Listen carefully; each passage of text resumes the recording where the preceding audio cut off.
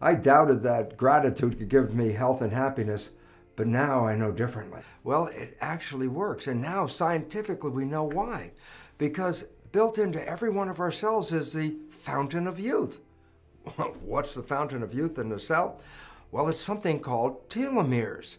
Telomeres, they are special parts of the DNA. So when you open up the nucleus of the cell, the chromosomes come out, and there are 46 chromosomes, 23 from your mother and 23 from your father. But what is a chromosome? Well, what it is a sleeve of protein wrapped around a double helix of DNA. And the significance about this is the telomeres, as you can see in this picture of an X and Y chromosome, stained red are the telomeres at the ends of the chromosome. They're the ends of the DNA are. I say, so what is the telomere? It's extensions of DNA after the genes, meaning it's a part of the DNA that doesn't program anything. It's just extended DNA. I say, why would you have extended DNA at the end? And the answer is profoundly simple, and that is this.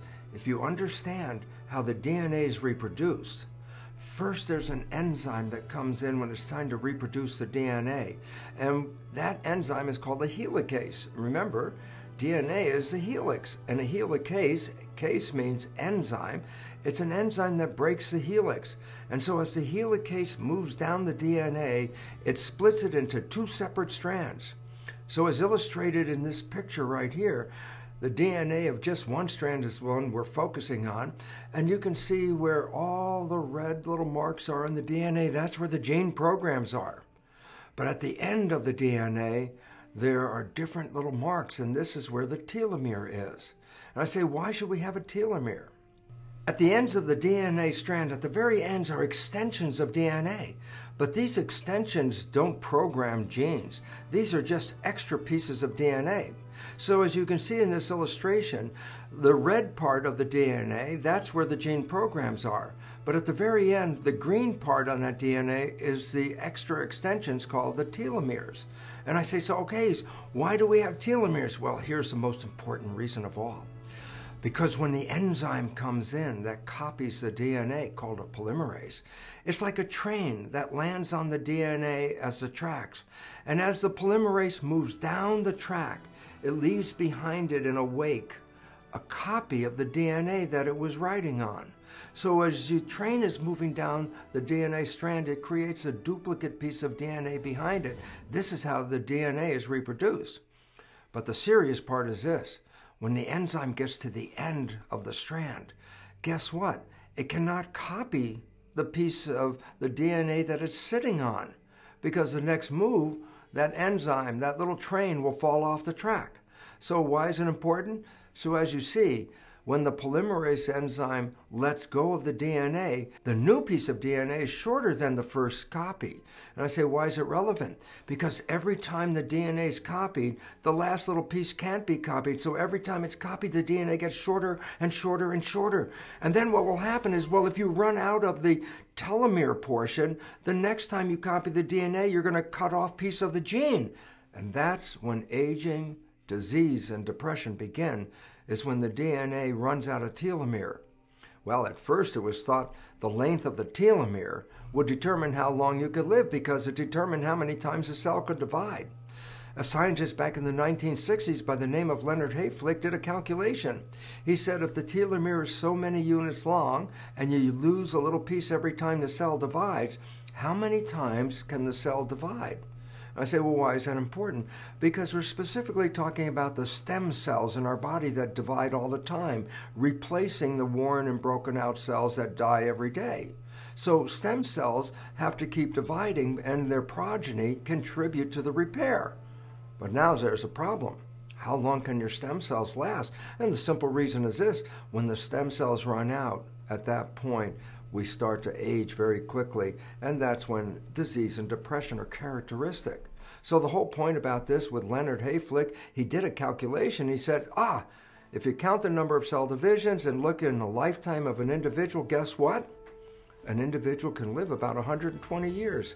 Wow, how convenient. That's about how long people live. So it was believed that our life, it was actually determined by the length of these telomeres. Well, something exciting happened.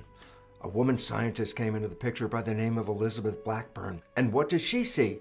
She saw at the ends of the DNA where the telomeres are, there is an enzyme called telomerase.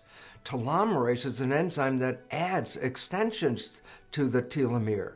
So if the enzyme is working, the telomere can get longer and longer. I say, well, what would be the consequence of increasing the length of the telomere? And the answer, you can divide the cells on and on and on without running out of the DNA telomere.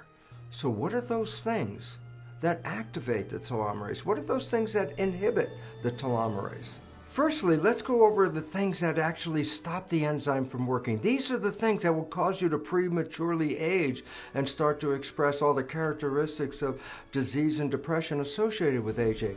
And I say, well, what are those things? Well, firstly, poor nutrition. Poor nutrition will cause the enzyme to cease functioning, and aging will occur much faster. And then it gets into things like childhood abuse and domestic violence and post-traumatic stress disorder. I say, why does that influence the enzyme? Well, think about it this way. When people are abused or when they're living in a world of violence, how much do they really want to live? There's a psychological underneath story going on. I don't want to be here. The violence, the stress, I don't want to be here. That's an unconscious belief, but guess what? That belief will stop the telomerase enzyme from working, and you'll die sooner according to that wish of that belief. And there are two very important factors that also will inhibit the enzyme. Number one is a loss of love, or actually not having any self-love. And the significance of that is without love, life is more a life of isolation. And that kind of isolation doesn't really encourage anybody to desire to live longer. So when you lose love or you're not having any self-love, we will shorten our lifespan. And then a most significant influence on the enzyme is not having any purpose. Just think what that means. You wake up in the morning with nothing to do, nowhere to go, and all of a sudden, what is the feedback? I don't have any reason to be here. Well, interesting enough, that belief in the biology of belief is the factor that can shut down the enzyme. And this is why, for example, why many people, upon retiring, have a very short lifespan after the retirement. Why? They lose their function. They lose their purpose in life. And the feedback of the nervous system is, well, I'm not doing anything, and therefore, unconsciously, that individual will cancel the enzyme and have a much shorter life. And then the positive things that will enhance your life, give you a much healthier, longer existence on this planet, are things that activate the enzyme. Good nutrition and exercise, of course, increase our health, and this will activate the enzyme because it says we're trying to stay healthy and alive. Happiness and gratitude, now that's the big one.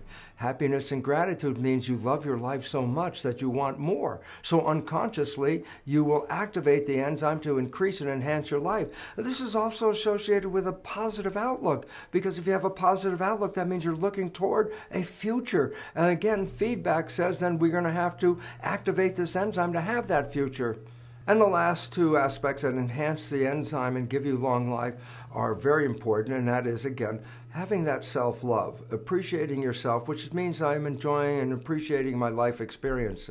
And when you're in love, that, of course, drives you to stay around even longer, and that will activate the enzyme. And lastly, and most importantly, is being in service, meaning you have something to do. And what the feedback of the system is says, I can't end now, I have to be here longer, I have something to do. And so being in service is one of the most important things to extend your telomeres and keep you around.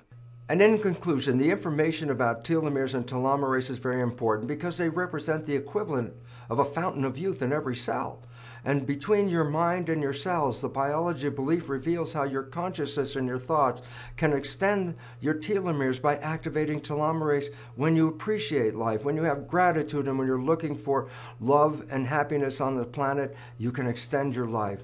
So interesting, you're very powerful to change your life and make it one of happiness, joy, and health for a long, long time.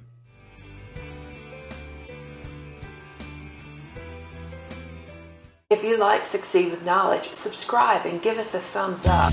And thanks a million. Cheers.